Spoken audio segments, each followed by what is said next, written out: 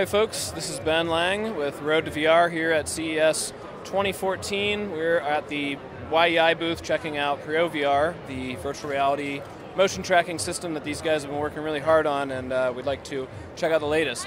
So I have with me here Paul Yost, who is head of development at YEI, and he's going to let us know what's going on. So last time we checked out the system, you had a very early prototype of the suit, and we also saw the 3-space. What has happened since then? Since then, we now have kind of what I would term a advanced prototype rather than an early prototype, at least as far as the hardware itself goes. So all the sensors that you see in the suits here are completely redesigned, working very well. The wireless hub that you'll see being worn also working very well, advanced prototype stage of that as well. The thing that we still have left to work out are mostly kind of mechanical and ergonomics issues with putting the suit on, having it be comfortable, having it wearable, and then having the connectors be very robust and reliable. And so that's what we're working on going forward, is a little bit more tweaks for the algorithms and the sensors, but mostly that technology is stable. Now it's just making it so that it's mass producible and comfortable to wear and easy for people to use. And since the last time we saw it, you've added the Nunchucks. How are those integrated, and where do you see them going as you continue to develop the system? Essentially, based on the comments we received from our Kickstarter, we decided that hand controllers were really essential. The Nunchuck was something that already existed, it already had triggers, it already felt like a gun, it also had analog sticks. So that was an obvious thing for us to get integrated quickly without having to do all of the engineering of that ourselves. So where that will probably go is we'll probably continue to have the Nunchuck hand controller support, but we might also have our own controller that adds additional options for action buttons as well. But the idea is that gaming, if you're going to shoot things like in a first-person shooter, you still want to have that tactile feedback of something in your hand, or you still might want to run through the environment using the analog stick and sit on your couch and be lazy, but when you get somewhere, you might want to jump up and fight something, punch, still move your hands around. So you still want that full body motion tracking, but you still need that analog stick and possibly input buttons to do things like trigger functions, switch weapons, things like that. So it's kind of that hybrid approach that we're aiming for with our system now. And you said that you've improved the range over previous iterations, is that correct? Yes, we've actually both improved the range and the battery life. We were shooting for 10 hours, we're getting about 8.5 hours right now with a full suit, but we haven't optimized that yet. So we're still planning on getting the 10 hours of battery life for a complete charge.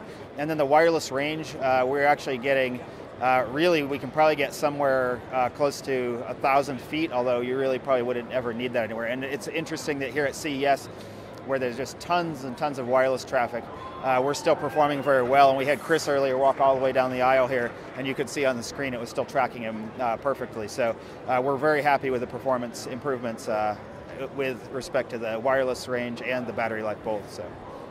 Ergonomics are obviously very important for the system. If it takes too long for people to put it on, they're not going to want to use it.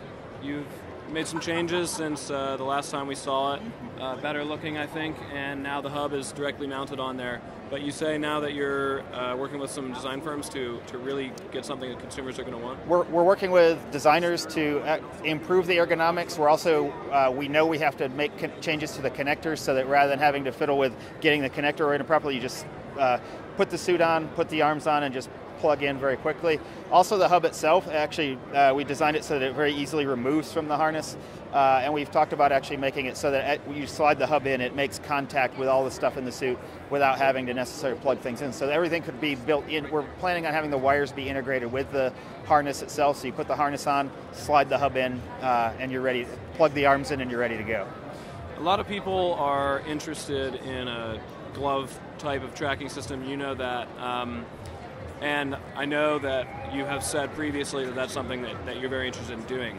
But for the dev kit for this, is it definitely going to be a Nunchuck and you're going to work on the glove later down the road, or are you still not sure?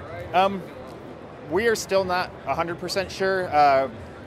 Right now we're looking at some sort of hand controller as probably the most likely option, with a glove shortly following in development.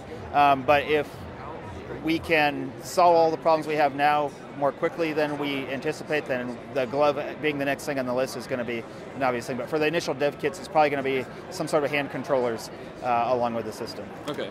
And so you are moving on to relaunching your Kickstarter Can you remind us about that?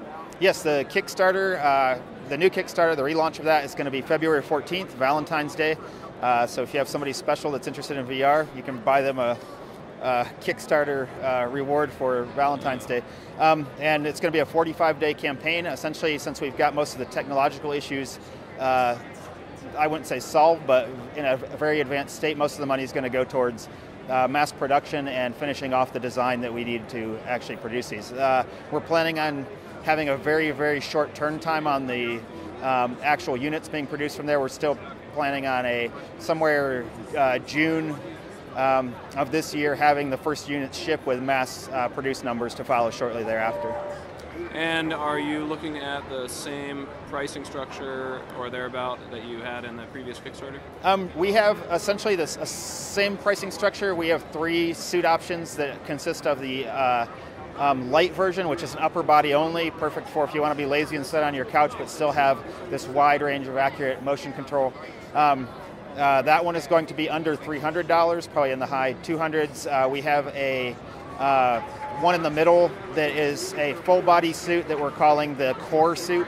And then we have the Pro version, which is mostly geared towards animation, but all of the suits are going to be under $400. They're all going to be priced. So even the Pro one is going to be under $400. Okay, great. And is there anything here personally that you're interested in seeing at CES? Pretty much everything. I hope to get out of the booth and walk around. This is an exciting place. There's a lot of wearable technology, a lot of things in motion tech, and a lot of things in gaming. So I'm looking forward to getting out and walking around and just seeing things that are out there, and a lot of those things will give us ideas on how to make our stuff better as well. So, great. Well, thanks for chatting with us, and good luck at the show. Thanks, Ben.